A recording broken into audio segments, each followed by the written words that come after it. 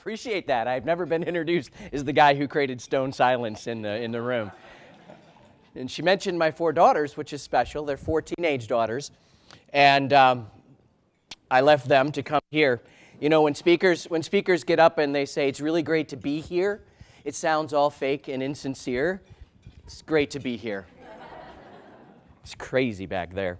And I always say, I get the talking sticks when I'm here. At home, I just do a lot of gracious listening. But we're going to do a lot of flip charting today, because what I did at the BMA was stand up and cast aside the PowerPoint and talk about how to tell a story. As marketers who build stories and salespeople who tell your stories often, my mission in life is to make sure that your story not only gets heard but gets acted on. And what I want to do today is do that, a share of that speech. Anybody watch that online by any chance? Anybody watch that? I just want to see how much material I can repeat. Okay, so maybe 4 out of you. So that's good. That's good. Everything is fresh. Here's what I understand. How many of you actually have to present? At some point in your job, you have to present, and it's part of your living to make presentations. So that's a good share of you. The rest of you, anybody help create presentations for others who do make presentations? All right. So at some point or another, most of you, it looks like 90+% of you, are involved in making a presentation, like I have today. I had 15 minutes at the BMA. I have 45 minutes today. So what you're going to get, you know, I just heard actually today on the news when I was working out, I heard that the interview has just released some of the extra footage. Like we needed to see extra footage of that. But in a way, you're going to see the extra footage today that I couldn't do in the 15 minutes that I had at the BMA. But here's how we opened. And this is important to me, and I think it's going to be important to you as you present. I'm in the business of looking at neuroscience, social psychology, and behavioral economics behind decision making. In other words, what hidden forces shape how you and I and your customers and prospects make decisions. And it's a fascinating world as you apply it to marketing and sales. But one of the studies talked about how people engage and remember your presentations or content that they hear. And what the science said was that they remember a good share of what you say at the beginning, about 70%. And they remember almost a good share of, if not almost all of what you say at the end. I'm not sure it's true, but it might be scientifically proven that the words "in conclusion" will bring you back to... I'm not going to offer that as a technique today, that you just sort of spike it with, "and in conclusion," just kidding. But then what happens is in the middle is people remember very little of what's in the middle of your presentation. Now what they did is they sort of chopped this down so you could understand the timing and the spacing of this. You got about 5, in about a 60-minute presentation, you got about 5 good minutes at the beginning, 5 good minutes at the end. I'm a mass comm major, but I can do the math. You have 50 minutes in the middle. When I look at this, and then I think about most presentations that I see from companies, when I look at your PowerPoint decks, your product presentations, maybe your company presentations, and I say, what does the first 5 minutes consist of? I could pretty much, let me just try this on you. The first slide shows up, and it says, "We've been in business since 1850. We have this many employees. We've got this much revenue." Next slide. Here's a map of all the places and locations where we can do business for you. Next slide. Here's a chronology of the inventions, innovations, and acquisitions we've made over time and why we're special. Next slide. Here's a slide of all the logos of all of our clients that we work with. Next slide. Here's our mission statement.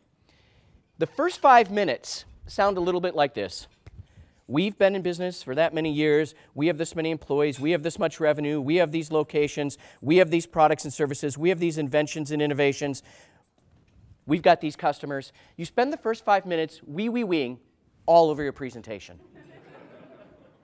At a point where the customer is most keen and ready to hear something new, something special.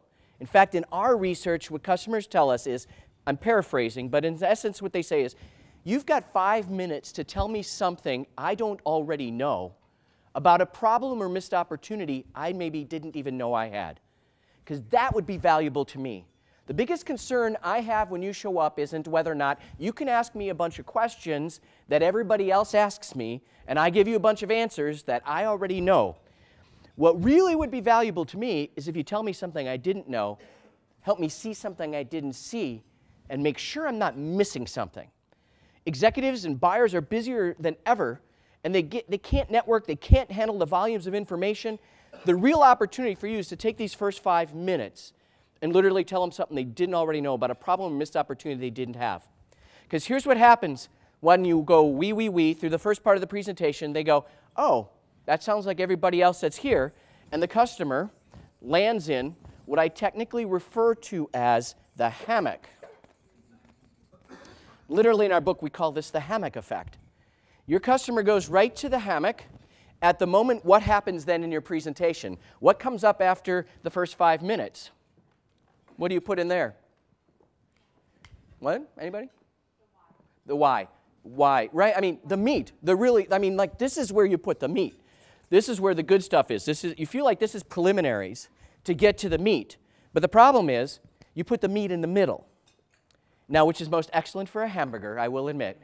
But a meat in the middle of a presentation is when the customer is least ready, least receptive, and least retentive, and least able to recall, and least able to retell.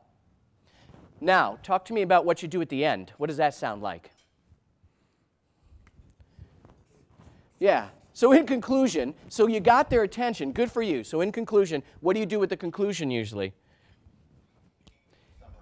Yeah, you summarize, right? And try to get them, and they're hearing some of this news for the first time, and it's all out of context because they don't actually recall it.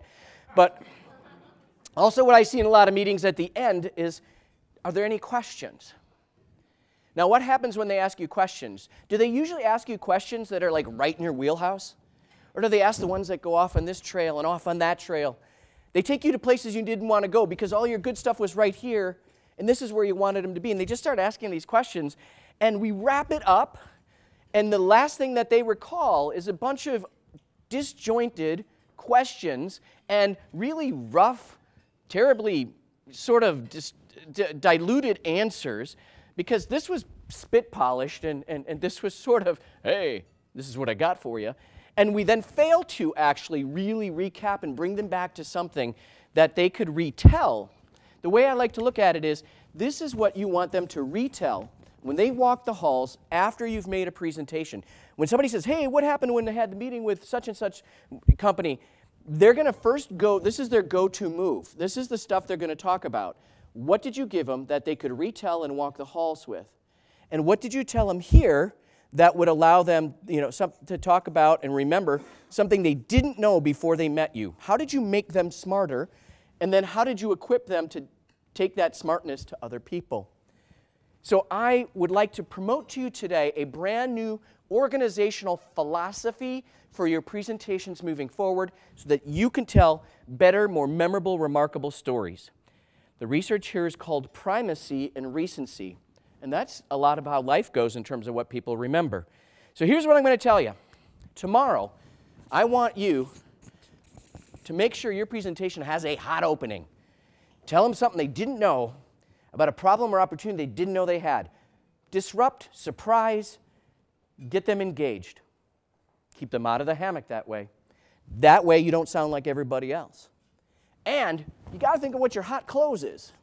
How are you going to close hot in such a way that you're like, I got to put this here, because if they don't remember anything else, they're going to tell this to everybody when they leave the room. Then you have to deliberately think about how to spike your presentation. Create engaging moments, interactive moments that allow people to try on what you had to say. Because the longer you keep them at arm's length, the more they don't have to make any kind of decision. Get them to try it on. And what we're going to do today is practice my new method, hot, spiky, hot.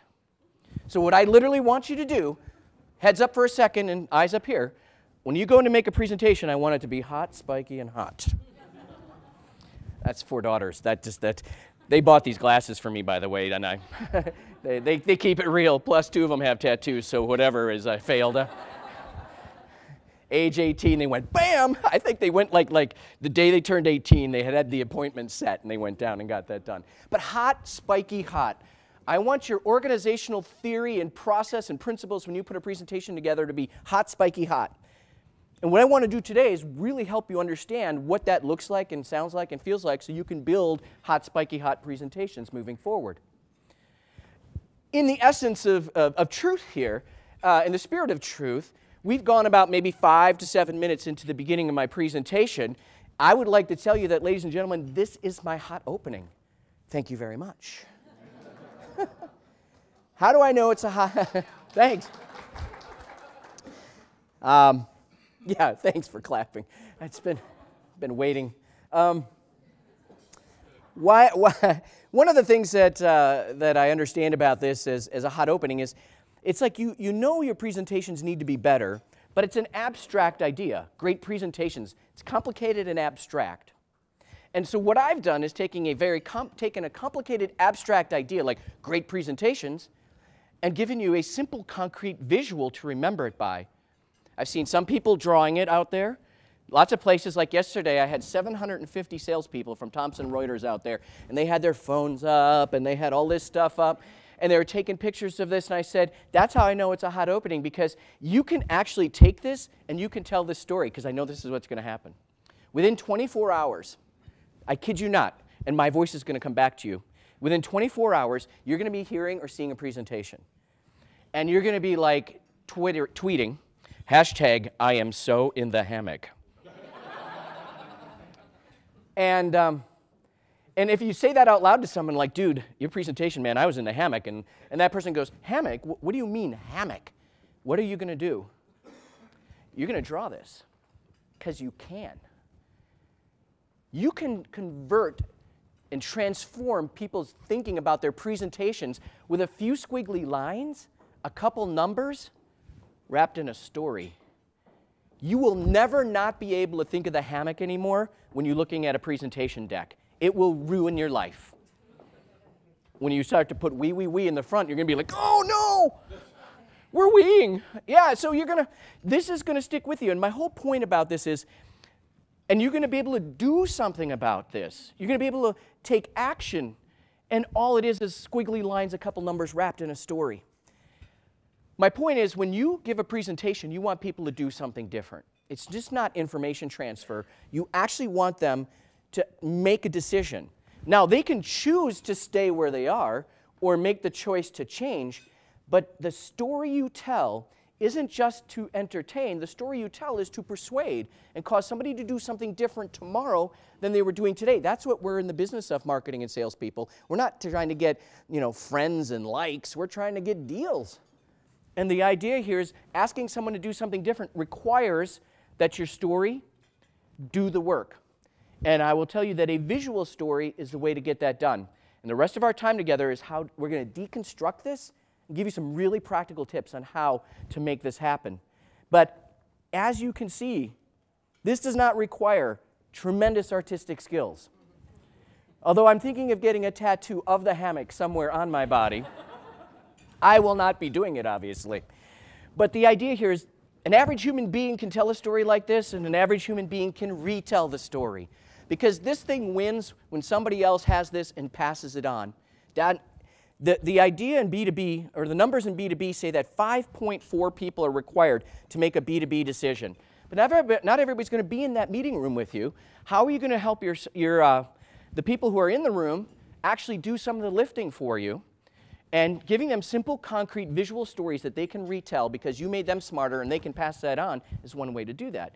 Now, here's what I could have done, folks. Let's admit it. I could have done this in PowerPoint. And I'm guessing it might have looked something like, shameless plug. No. It might have looked something like this. And let's be honest. I mean, you're marketers. You would have done something a little more beautiful. But every day, like yesterday, I had 750 salespeople in front of me. This is the kind of stuff they would produce. And they would say they did a good job. Well, I used the corporate colors. I only had 3 points, and I tightened up the word count. And there's the data. It's the same exact data that I gave you. I hit the high points of the story.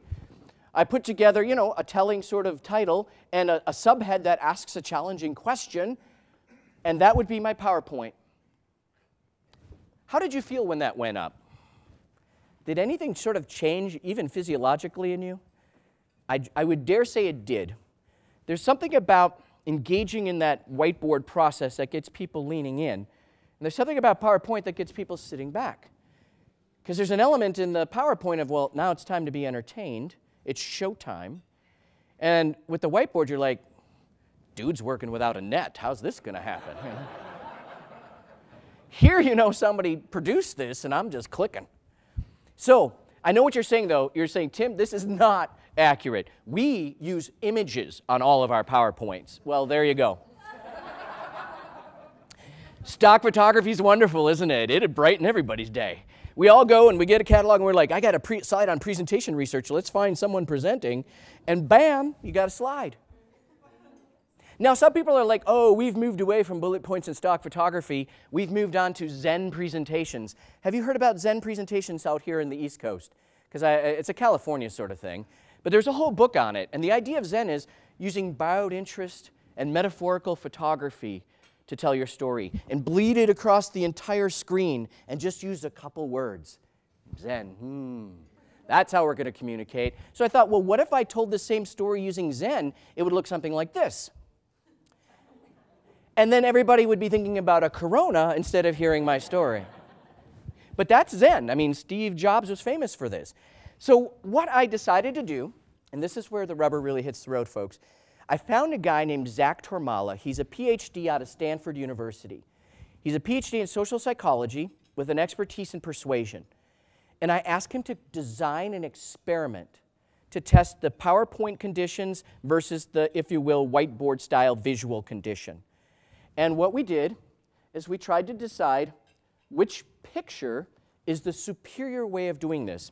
Here's why this is really important. I need to give you one more visual before we do this. The reason we want to know which picture is superior is because of a set of academic research called the picture superiority effect. I don't know if anybody's heard this research. There are about 12 academic papers out there. And what the picture superiority effect says is, if you have a conversation with a customer or prospect or someone you're trying to convince, they will remember all of 10% of that 2 days after you're done. And what the research was able to prove is if you anchor that concept or content that you're talking about in a simple visual, their recollection and ability to retell that story will go up to 65%, almost a 7x improvement 2 days later.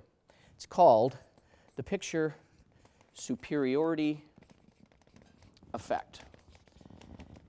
So look that up, but that's the gist of it right there. So then my question was, all right, if the picture superiority effect is real, and you're going to remember what I have to say 2 days from now, 7 times more if I anchor them in simple pictures, which picture is superior? Because all of these are visual. In a way, the PowerPoint is a visual channel or format. So which of these is superior? So what he did is he created a test. He wanted it to be a very conservative test. So what he did is have me create one voiceover talking about the research and what it means. And we cut and paste the research and created little videos of each of these formats. And we used the same exact audio on all 3. You follow me so far? So only the visual changed. But we didn't have me standing up and delivering. We just had these animating on screen. So what the person watched was bullet points come up, or they watched the hammock being drawn, or they watched a hammock, and listened to the audio. I probably cut it down to like 2.5 minutes, so it wasn't too overwhelming. Then he found 700 people screened by age and gender relative to the B2B buyer mix, and he divided them by 3, and they only got to watch one of these, and then he tested them. And he tested them on 6 different things, many times asking 3 different questions, all having them rate, and I'll walk you through the results. So there was we called it the whiteboard condition, the PowerPoint condition, and the Zen condition. And here's what happened. He found out that in every category he measured, the simple, concrete, whiteboard-style visual, in this case the hammock, statistically significantly outperformed all the other visuals. Now, what's interesting about that is he called me all excited because he deals in statistical significance that's usually like 0.2 something or other. This was like 15 percentage points, so on the other side of the decimal. So he's like, we never get to talk about stuff that like is this obvious. I was hoping for like 5x, but I'll take it. If he said that was statistically significant, I'll go with it. But in his mind, this was like a whitewash, that the whiteboard style won on every level. So what we did is we tested them right after they watched it, and we went back and tested them 2 days later. In the area of recall, we literally put a box there, and they had to write out what they remembered, and we tested how much they remembered and how accurately they remembered it.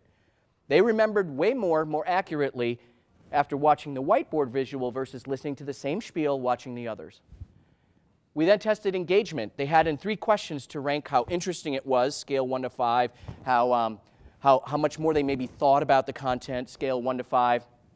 And in every one of those questions, and in the engagement test, whiteboards outperform PowerPoint. This is my favorite, credibility. We asked them to rate the credibility of the speaker.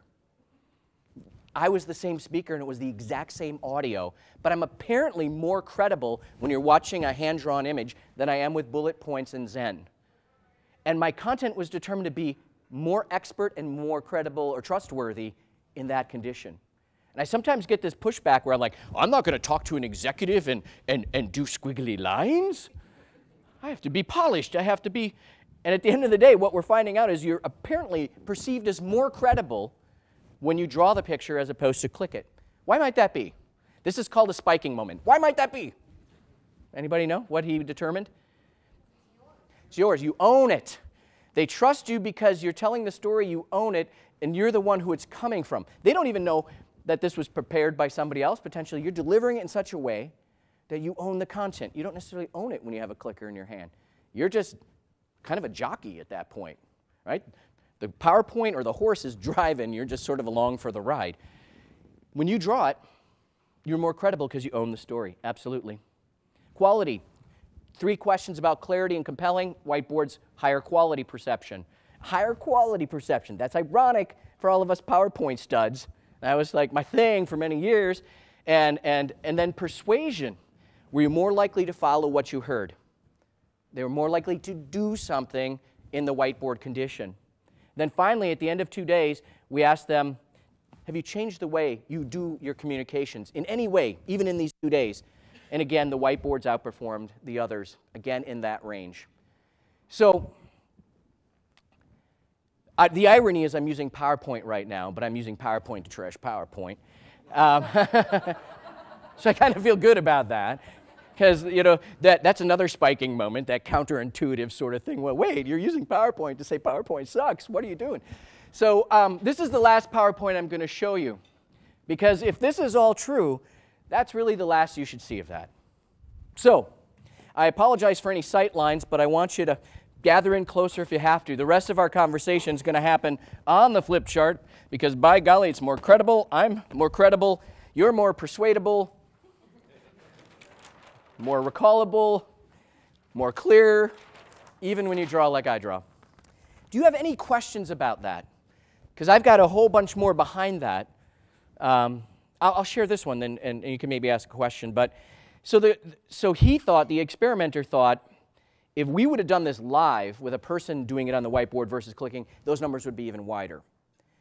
And so I asked him, why do you think this result is? And he does a ton of research in what he calls certainty and uncertainty.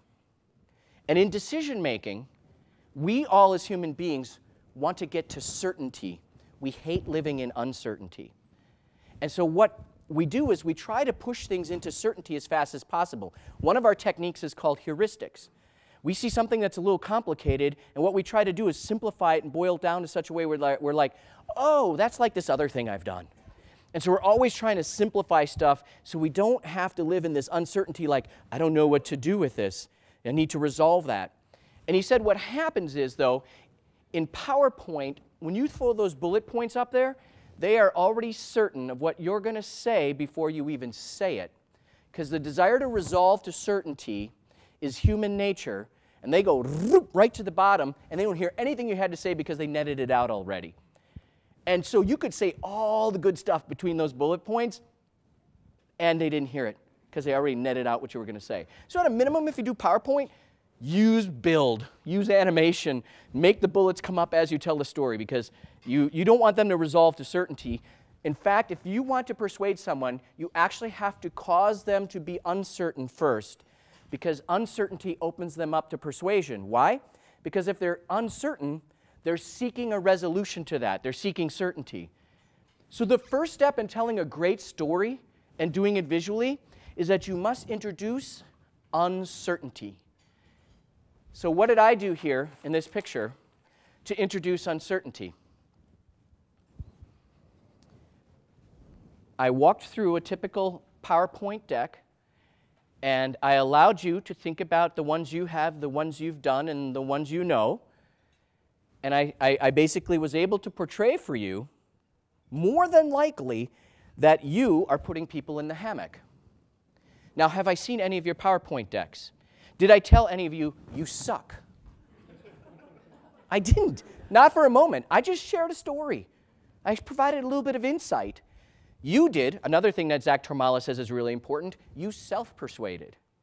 That's the most powerful form of persuasion, is you create a context for someone that's going to create some uncertainty because you didn't know these stats before, and you're wondering what I'm talking about and where it's going, so you're getting a little uncertain.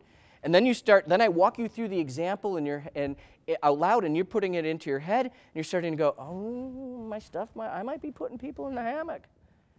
You self-persuaded. I just had to create that environment. So uncertainty is the first job of a visual, and then resolving to certainty is the second job. And so what I want to teach you are two concepts and show you by example how every visual, first you got to do a visual, second it should be simple and concrete, not abstract and complicated, and then third it should have these two components. So I'm going to tell you what they are, and then the rest of our time together we're going to talk through them. It needs context that creates urgency. You need to put it in a context or a framework to first create urgency, or in other words, put them into uncertainty. Then you need to share contrast in order to demonstrate value. In other words, resolve to certainty. Real quick, I'll go back, and then I'll teach you each of these. Context that created urgency was introduce the concept, told you why it doesn't work, ask you to think about what you're doing, and the majority of people do this. So there was a little bit of uncertainty and now a little bit of risk established. And so now I created a context. The environment around you was a little disconcerting, and then I sought to resolve it with a new approach and create some contrast right here for you, literally and visually create some contrast to compare the current state versus the recommended state, and you can decide the value of making that change. This may look like a simple picture, but there's a lot going on in there. But it's really two simple things, context and contrast. And I want to kind of dig deeper on those real quickly to teach you each of those so that you can, even if you're doing visuals in PowerPoint, I would tell you, make them dynamic and make them simple. Because here's why. The idea of context for urgency and simplicity comes from the neuroscience that I've been studying. Some of you may have heard of this if you're at all a Seth Godin fan. That's a person. Now you know it is, because that's the brain. Cyrano de Bergerac. The neuroscience, people have, since they've been able to put functional MRI out there, they've been able to study the parts of the brain involved in decision making. And what they've been able to see is that if you ask someone to analyze something, this part of the brain lights up.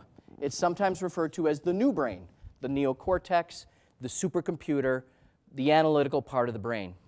But when you ask someone to actually take a decision, to make a choice and do something, a whole different part of the brain lights up. Some of you may know it as, Seth Godin calls it the lizard brain. The technical term is the amygdala. Emotional, intuitive, rational, logical. But the part of the brain that makes the decision to do something, in other words, to actually change, right? This is the current state. I need to do something different, move to a different state. The decision to actually make a change, which is what we're doing as marketers and salespeople, convincing people to change, takes place right here. And what happens here is validation and justification. What we hear from, when you look at the decision maker, so the decision to change happens here, and then the validation or the justification happens here. What happens, though, is we're misled often by our customer research. Because we ask our customers, what will it take for you to change? And they tell us, but they're lying. They're actually lying to us. Why? Because the capacity for language exists here. There's no language here. So when you ask someone what's going to take for you to change, they'll tell you what they really told you is, this is how I might validate this. But you haven't convinced them to leave their status quo bias yet. The behavioral economists have come up with the phrase status quo bias, that everyone lives in status quo bias. You are not selling to convince someone to leave a competitor. You're convincing them to do something different, leave their status quo. And that is not a sales job, that is change management. Selling and marketing is change management. It is not selling and marketing. Because all day long you're trying to convince somebody who's good and solid in their status quo that their status quo is starting to leak and it's starting to squeak. And it's not starting to leak and squeak because you have a new product, right? We like to create urgency by launching a new product. And we go, it has the ABC 6000, but this year we added Turbo Durflex technology. And the person's supposed to be like, oh, I've been waiting for Turbo Durflex technology. Sign me up. Our urgency is not their urgency because the status quo bias is so solid because changing to that looks hard and risky. And the problems I have today, if you ask them, what problems are you having today? The customer will tell you. And then you come in and say, we can solve those problems. And then they'll look at you and say, no, thank you, I'm fine. And you're like, what? You just told me you had problems. And they'll be like, yes, I've got problems. But because I could articulate those to you, I am not dead yet. That project that you call a solution, I call change management. My problems are problems. I'm not dead yet. This project could kill me. If you say, I got to get into the head of my customers, that's what you got to get into the head of. We're all thinking we got to get into the head of our customers by persona. What's their role? What's their responsibilities? I want you to go to deeper level, where the customer, who's still a human being and has a brain that makes decisions shaped by hidden forces, is going, if I don't have to change, I don't want to change. I got some problems, but duct tape will work because this project could kill me. And the whole time, what you're battling against is, how do you help them see that their status quo is no longer safe so that now you have a solution? Way easier to make that decision than to make that decision. You with me on that? So, what has to happen is, you have to consider where that first decision to change takes place, and it's the emotional, intuitive part that wants to stay safe. The entire job of this part of the brain, this is analyzing, this is survival. And not, we don't not know this. This isn't like new to you, but you didn't realize how powerful it is till you understand the social psychology research that goes behind this. So now you have the neuroscience. For 30 years, a Nobel Prize-winning economist who's actually a social psychologist by the name of Daniel Kahneman. Any fans here? I didn't know. Didn't think so. His books are boring. This is why it's important for guys like me to draw simple pictures out of Daniel Kahneman's work. As I don't come up with the research, I just popularize them. He came up with a concept called prospect theory. If you look up prospect theory, you will see it contains two components. One is called loss aversion, and the other is called risk seeking. And essentially what's happening here in loss aversion, he was able to prove over dozens of studies that have been corroborated by other researchers that people are 2 to 3 times more motivated to do something different, make a change, to avert or avoid loss than they are to go after gain. Yet think about what we've been taught in marketing. Value propositions, feature benefits. We bring good things to life. This is interesting if you think about the hidden forces that shape actual framing of value and decisions. We are 2 to 3 times more motivated to change what we're doing, leave status quo bias, to avoid a potential loss coming at us, than to go after some sort of gain. Yet all day long, the first thing we promote is the potential gain and upside.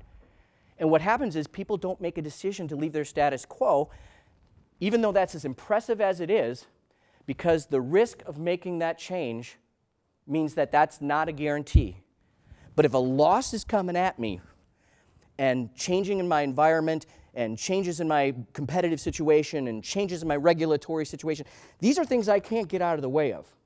So the question is, will my status quo allow me to resolve those risks or not? And your job is to help them see, while this was a great decision when you made it, these things are coming at you, and they're bigger and they're badder than you thought. Not because I have a new product you need to change, but because you're just not going to be able to respond to these things the way you need to. That's a whole shift. The whole idea is the emerging challenges coming their way will lead them to you, as opposed to you leading with your stuff and hoping to get it. And that's all driven by prospect theory, loss aversion, and the neuroscience behind decision making. What is risk seeking? Risk seeking says, when you want someone to change, it's risky, and most people are risk averse. So you would have expected me to write risk aversion here. But the truth is, he wanted to find out, when will people actually seek out, proactively seek out risk? When are we really willing to take some risk and go somewhere and do something different, as opposed to avoid it? And what he found out is, we are more likely to seek out risk to mitigate loss, as opposed to seek risk to get gain. And I would like to prove that to you right now in a spiky moment. If I was to drive a Brinks truck up right now and give you $75,000, or tell you there is another option, you could get $100,000, but there's an 80% chance. Kind of like, you know, new products. Hey, we got a potential upside here if you go with us, but your results may vary. There's a 20% chance you're going to get nothing. All right, so I'm going to give you $75,000, or I might give you 100. There's an 80% chance I give you 100,000, 20% chance you get nothing. Who takes the guaranteed $75,000? Be honest, raise your hands. Yeah, see, this is why we aren't in Vegas. At least 80% of you in the room said you would rather take the $75,000. The rest of you said, I'm willing to take a risk for maybe a little bit of upside. This is about 30+%, and even if you average it out at 80%, that's $80,000, so that's potentially, 7.5%, which you can't get anywhere anymore right now. So this is a pretty interesting upside or gain, yet the majority of you chose this. So I'm here to tell you, you did not seek gain and weren't willing to take a risk to get gain. You sought to avoid the potential loss of getting nothing. That was a loss aversion decision, not a gain attainment decision. And the way I'm going to prove it is by flipping this on you, literally. Now, what if I told you you're going to lose $75,000? I'm going to take it from you, or I'm going to give you an option, an 80% shot that I'm going to take $100,000 from you, but a 20% chance that I won't take anything. In the words of Jim Carrey, you're saying I have a chance. Now, how many of you take the guaranteed loss of $75,000? That's great. Like all of a sudden you've become riverboat gamblers. Ooh, make it rain. Look at me. Everybody in the room says, I am willing to take an 80% chance at losing 30+% more, just on the off possibility that I might lose nothing. Total loss aversion, total risk seeking. You sought the risk to avoid a loss, not to get a gain. This is human nature, folks, and that's who we're marketing and selling to. And business to business is still selling to humans, not to robots. If you're in a consumer business, some of this might be more familiar, but I feel like people who've gone into B2B think that our buyers have checked their real brain at the door, and they've inserted a computer. And they may tell you that, and they may sound like that, but I'm warning you, they're lying to you, because they cannot express from where their decision to change really comes from. They can only express how they will validate that. So even when we build our messages based on the things our customers have told us in voice of the customer research, we actually might be going down the wrong path towards a commoditized, non-motivating conversation. You have to surprise them. You have to tell them something they didn't know about a problem or opportunity they didn't know they had. That's why you have to create context. Context creates urgency. Without context, your products cannot create motivation. In fact, I live in Wisconsin. Go Packers. I grew up 30 minutes south of Lambeau Field, so I got cred. In Wisconsin, we have this little thing in my subdivision called a tornado siren. And what I've discovered is on sunny days, if that thing goes off, and it goes off every Saturday at noon, everybody ignores it. We euphemistically refer to it as the noon whistle. Yet, if it becomes a cloudy day, right? Clouds roll in, and that whistle goes off, what happens? It literally becomes invaluable. And I thought to myself, you know, that tornado siren performs, that product, the tornado siren, performs the exact same way in both circumstances. The decibel level, the tensile strength, all the features and benefits and specs and requirements of that tornado siren. But on one day it's ignored, and on the other day it's invaluable. The only way your product becomes invaluable is by putting it in the right context, the right environment.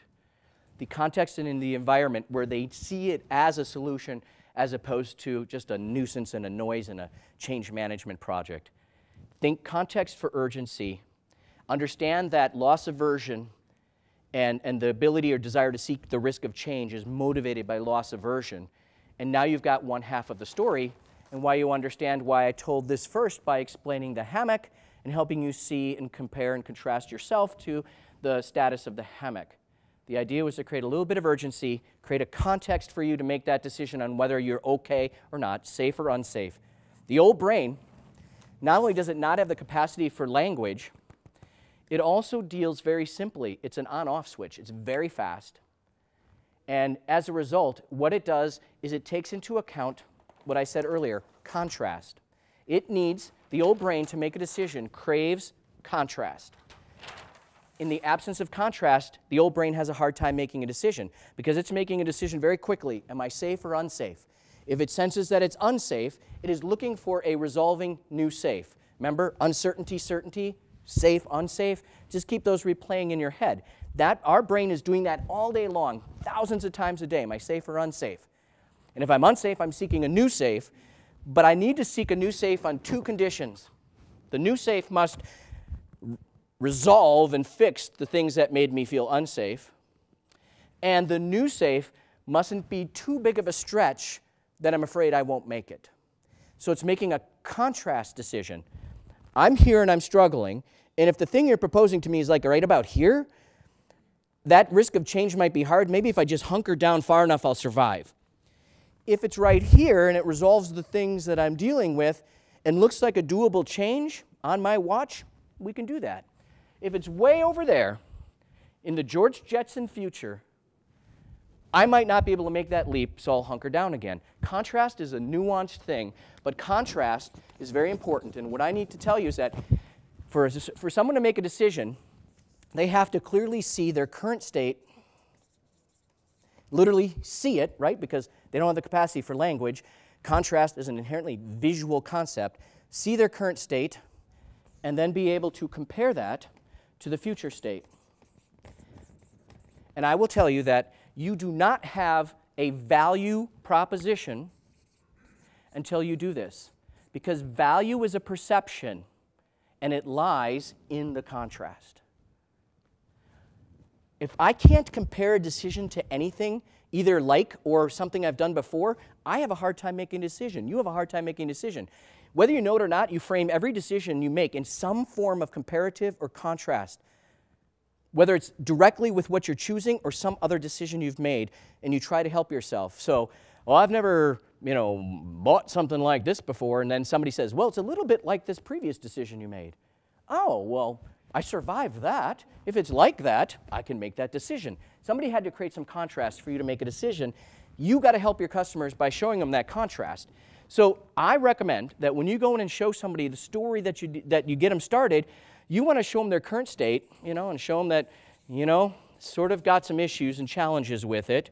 Help them see specifically what maybe some of the gaps or deficiencies or potential failure points are with the current state, so they begin to feel uncertain and a little bit unsafe about it. But it's not because you want to make them feel stupid. You want to tell them about all those things taking aim at their status quo. You want to make them feel smarter. The hammock was not designed to make you feel stupid. You feel smarter because of the hammock. Even if you put people in the hammock, tomorrow you're way smarter. I didn't make you feel stupid. This is the sort of the nuance to this. Show them the current state, get them to try it on, And what most people push back on here is they're like, but only our customers can tell me what their problems are. Here's what customers tell me in the research that I do for the books. They say, you and your company actually see more people like me than I do. You meet with more people like me. You hear their problems. You solve for those problems. You're looking around the corner. I mean, your whole job is to figure this out for the marketplace. I'm here myopically, parochially focused on my own business and all the inner stuff, just trying to keep the wheels on the business. And when I raise my head off my desk for the meeting that I'm going to have, do I really want to hear somebody ask me the same 20 questions as everybody else did? And do I really want someone to wee all over themselves and look like everybody else? No, what I really want is, hey, you know stuff. You see people, more of them like me than I do. So their phrase to me in some of the research was, you see more people who look like me than I do. So tell me something I didn't know about a problem or opportunity I didn't know I had. And basically they say, you see more people who look like me than I do, so act like it. That's what they're saying, act like it. So our company helps we are actively engaged with about 350 companies. I see about 150 PowerPoint decks from companies every year. So when I tell you those first 5 slides, I know those first 5 slides. Everybody's got those first 5 slides. You are one person working in your company on your slides. I am benefiting you today by telling you, if you're doing those first 5 slides, I know at least 150 other companies that have those first 5 slides. You might want to rethink that. So there's an element of, you trust me because I see a lot of things, and I am in all these companies, world-class companies, and I can express to you what's going on out there. And it isn't, again, and so what happens is, in this state, you could, if we were like one-on-one in a room, and I tell you about some of the challenges and leaks, you might come up and say, you know, it's not exactly like that in our organization. Here's where we're at. And they start engaging your drawing. And the thing that it's different about that versus asking them what their problems are, you maybe tell them some things they didn't think of. Now you've created a dialogue as opposed to just telling them something they already know. If you do voice of the customer research, so has every one of your competitors. Who's not doing voice of the customer research anymore? And you come in and put your bullet points up and say, these are the industry issues that are affecting you today. And they're like, oh, newsflash. And they're usually at such a high level. They're not the gotchas. These are my issues. But the thing that's going to kill me are the things underneath them that I have to fix in order to deal with that issue. So you want to introduce those challenges, threats, problems, missed opportunities, new requirements, and get them on board with that, and then show them how you are resolving those. Create a contrasting view so the person can start to understand this is the lay of their land, because a lot of decision makers have made decisions that are on the shoulders of previous decisions, and their current state is actually unknown to them. Because it's been a series of decisions, it's like Frankenstein, series of decisions by multiple decision makers over time, blah, blah, blah. Now you come in and give them a view of that, like they couldn't have before, and you start dialoguing and talking about that, and then you start to give them a picture of the future state. Now they can see value. Too many people go in today and they talk about the ABC 6000 with Turbo Durflex and talk about its features and benefits and say, here's our value proposition. You're like Mighty Mouse. You're walking in, here I come to save the day. And that person's like, yay. And the reality is they look at your solution and they go, what? What's people's most natural reaction to that? Yeah, I think I kind of do it that way. I'm pretty sure that's more or less how I do it here. Though, 7 of those 8 things you talk about, I think that's how we do it today. So when you walk in there and just talk about your solution, they have a faulty presumption about how they're doing it today. They have no frame to compare what you're talking about until you express and expose and have a dialogue about how they're doing it today and make a clear connection, because it is only in the contrast that they will see value. No contrast, no value.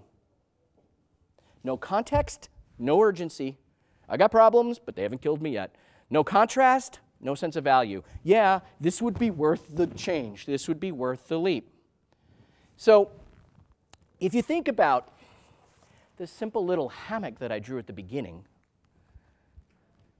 and now understand everything I just told you about the hidden forces that shape decision-making, you start to see why maybe this was as memorable and potent as I think it is. You will not forget the hammock, I guarantee you.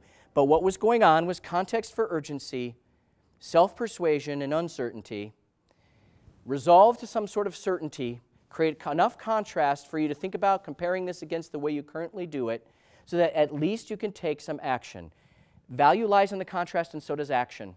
Once you show somebody a contrasting options, they must make a choice. And once they make it, you see what I'm saying? Either the choice is, I'll just keep doing it this way, I'm fine. Or the choice is, I think I might have to change. But as a marketing and salesperson, what you want people doing all day is just not friending you, just not liking you. You want them making choices and decisions, and you got to guide them to that. So, I've got a hot close, but I'm saving that for after the questions. So can I take a few questions, and then, as promised, we'll hot close this sucker. Yes? Is there any research, or do you know the answer, if a customer decides not to make that leap to the new product or BBC, whatever, how long it takes them to reevaluate that same decision? I don't have that research. That's a really interesting question. I'm doing a quarterly project with Zach Tormala. I'm going to put that on my list. The next thing we're going to study is this concept that I don't have time to show you today, called unconsidered needs. The idea of introducing them to these ideas and needs and things they hadn't thought of. And so we're going to be testing 4 conditions where these are the problems I have, and in one condition, the answer just resolves those specific problems. The second condition is, these are the problems I have, and you give them the answer to those problems, and then you say, and we got all these value-added capabilities. And hint, the research says people don't perceive those as value-add. They perceive them as costly and complex.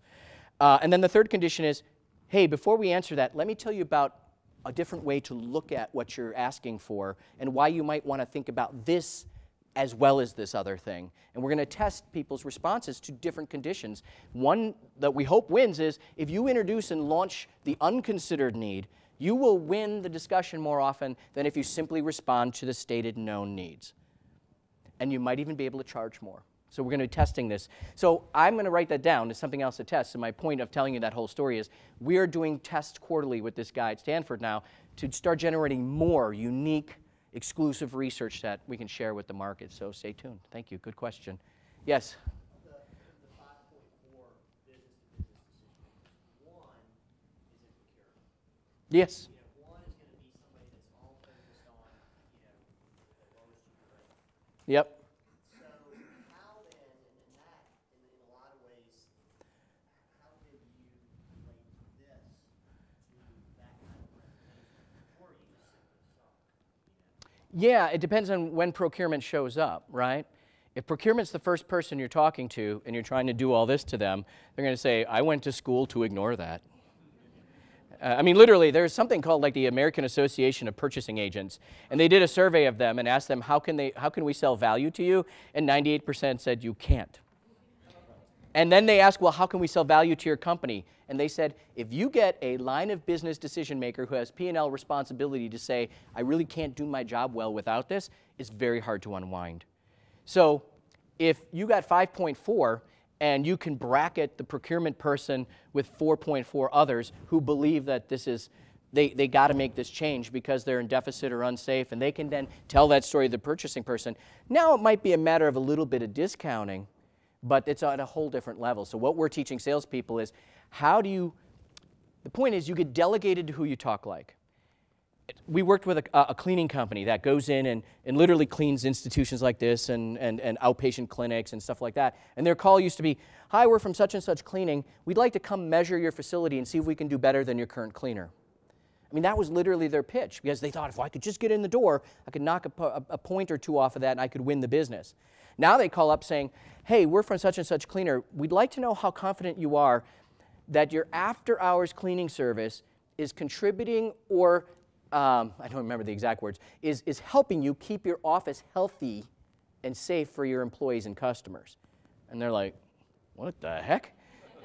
You get another few minutes with that call, right? And we have a whole dialogue about the types of cleaning utilities they use, the types of microfiber versus cotton, all these different things and statistics to back up why they provide a healthier clean. And what happened is they went from talking to the custodial services up to the facilities manager, because you get delegated to who you talk like. If you catch a facility manager on the phone and you say, I'd like to measure you up and see how much it costs, you get delegated to custodial services, more or less procurement. If you talk like this person, you stay there. And every day we're trying to help companies talk like the person you want to engage with. Increase the intellectual altitude of your story and connect with the things that they will care about and the things that they will connect to. And that changes the game. Procurement will show up, but it's harder to unwind. Yes? As you know, people today communicate via digital media, social media. Does your approach apply equally to digital and presentations like this? In this presentation today, there's a certain excitement because I don't know what's going to happen. I don't know if things are going to go well. You might trip over the cord. Yeah, look at my fingers, too. I might not get through security.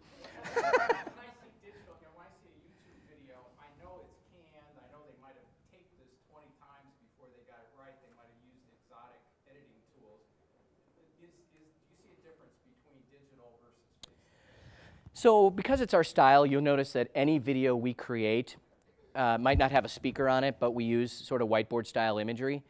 But I think this is why infographics are becoming so popular and powerful, because infographics aren't metaphorical images. They're visualizations of stories and visualization of data to help tell a story to make it more memorable.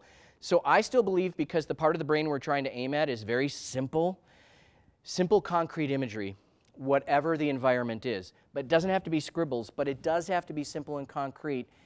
If you spice it up with a little bit of metaphorical, fine. But don't rely on the metaphorical. I just did a webcast with a guy who everybody uses that darn goldfish jumping out of the bowl. Right? You know what you want to see? You even know what I'm talking about.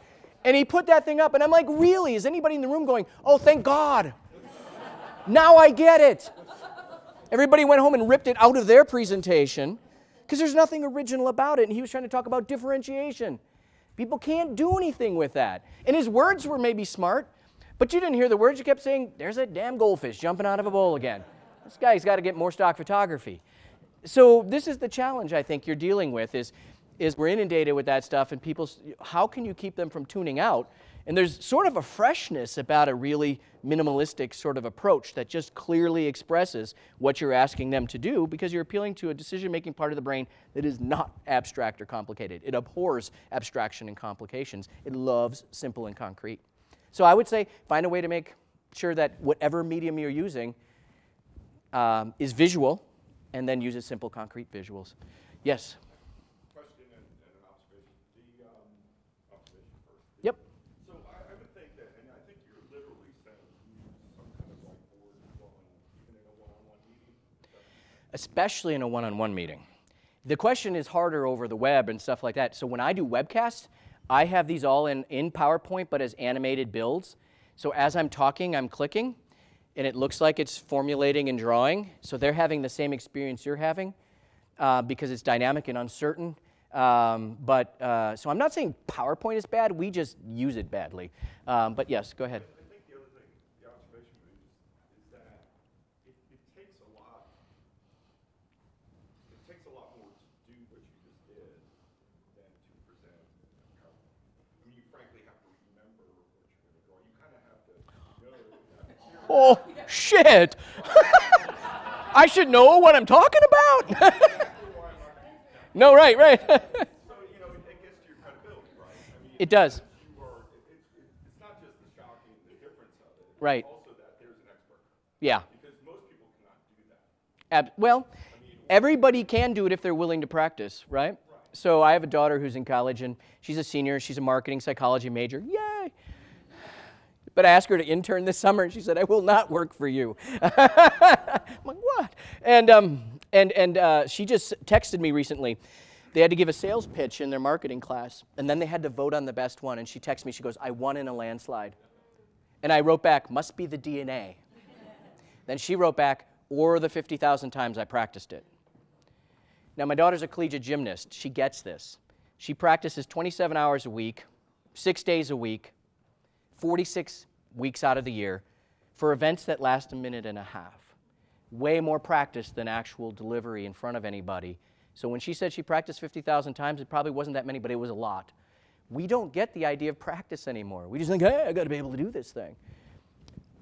So that's all I can tell you is it takes some practice. So, and physically, the question would be, do you recommend, or what are people, are they actually using an easel that large, or are they using a yellow pad?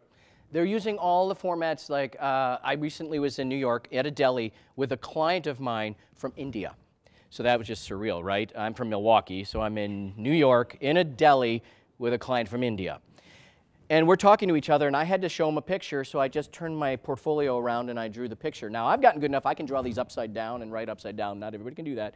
You know, that's a trained professional.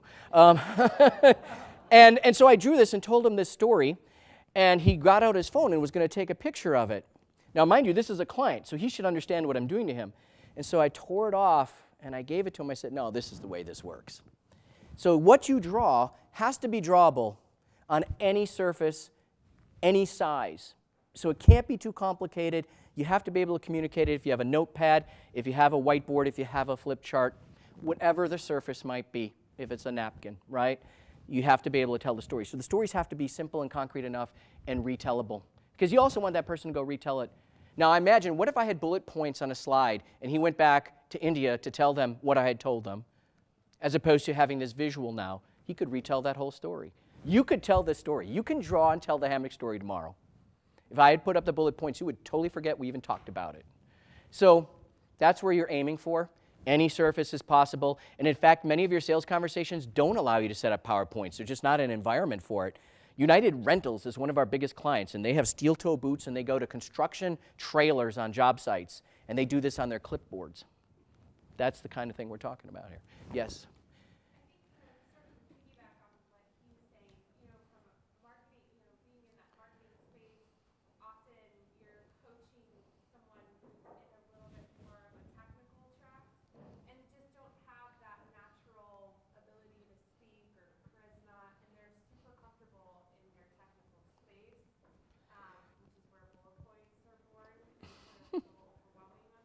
Mm-hmm. What is your recommendation for us to sort of go back to our firms and help coach our technical people get outside of their comfort zone a little bit when they're pitching or interviewing for projects or? Yeah. I mean, a lot of technical people use visuals, highly complicated, difficult visuals, but they can all be simplified. So I think the stats I just saw recently is we don't have visual learners and auditory learners. We are all visual learners. Like 92% of people's preferred learning method is visual. So even these engineers and technical people are visual learners. And somehow you're going to probably have to actually just start demonstrating it and having them react to it. It's how I do it to salespeople, because there's a lot of salespeople who say, I am not going to do drawing. You know, they go, you know, my name is Simon, and I love to do drawings. And I'm like, and then what happens is, though, I'll have a conversation with them doing it, and then they realize at the end, I'm like, you know how engaged you are here? Isn't this what you want to do to your customers? In fact, I do this little test. I'm going to do this for you right now. It's my hot close, and I'm probably a little bit out of time, so I'll do my hot close based on that question. Here's what I say to my salespeople, and most of our salespeople, Oracle is our biggest client. These are highly technical people as well that we help serve and do this with. But I'll tell you, from people going to construction sites to people selling high-tech software, this is working. And I say, okay, as a salesperson, when you're in front of a customer, you want to be memorable, even remarkable, don't you? You want to kill it. And in fact, you want to be really different from everybody else they see. Here's a clicker, here's a marker. Which one is going to make you different, stand out, memorable, remarkable? Of course, this is after they've at least seen one, right? And get them thinking. The second thing I say is, your goal in this meeting is to be consultative. You want to be a trusted advisor, right? I mean, who just wants to be transactional? You want to add some value, don't you? Well, which one feels like, do you think, to the other person on the side of you, on the opposite side, that you are a consultant, you are a trusted advisor, you know your stuff, you are credible? Tell me, which one feels more like that? This is the part where I got stunned silence in the room, right? So inside baseball, this is supposed to work this way. The third thing is that you want to sell solutions, right? It's all about, well, let's sell solutions that are based on client problems. I want to be a solution seller, not a product peddler. And if anybody's in their company saying, you know what we need to do more of in our company is be more of a product peddler. But everybody's saying, I want to be a solution seller. Well, if you get in a room, you're trying to sell solutions, craft solutions, develop solutions, not be seen as a product peddler, which one feels more like a solution provider versus a product peddler? So now tomorrow when you go out and you want to be remarkable, different, memorable, engaging, interactive, trusted, credible, solutions-oriented, all those things that you want to be and the company wants you to be, what are you going to do? And I allow that to just sink in for a second, to just help them see that maybe there's a better way. And it's usually on the heels of having drawn something a little bit memorable and allowing them to agree that that's pretty useful. And I just let them do this little contrasting scenario in their heads in terms of who they want to be and deciding which one. I'm not even saying which one's right. I'm not even asking them to say. I'm letting them self-persuade. On average, when we train salespeople, we find that about 65% of them will use these techniques 75% or more of the time. They're called the high adopters.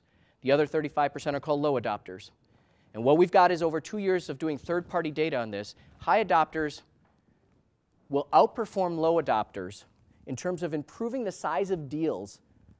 Their deal size goes up 2 to 3 times greater than low adopters. Their ability to achieve their quota goes up 3 to 4 times greater than low adopters. And that's the justification and validation we usually come back to companies with and say, why are you still a low adopter? So let's talk about this. So I would just tell you that it's through additional story, maybe some props, some other ways that you got to help them see that, and you literally have to help them see it. You have to walk it first. You gotta almost bring them. You gotta have them trying it on as they experience you doing it to them. So that's a bit of a longer answer, but that's one way to do it, I would say. So in sort of summary, though, because I've got to go, you got to go. I've got a plane to go back where it's colder. Did I mention it's great to be here? But I do want to leave you with this one last thought. Is anybody familiar with a man named Malcolm Gladwell?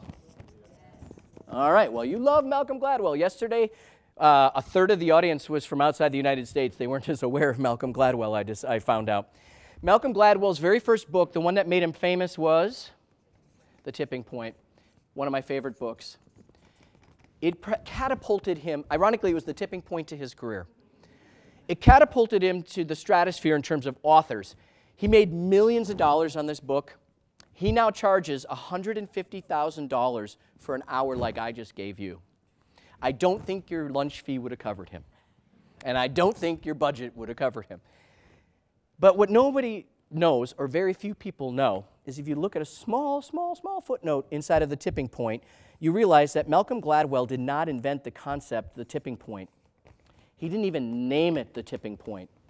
A political scientist out of Chicago did the original research, published, and named it the tipping point 40 years before Malcolm Gladwell's book.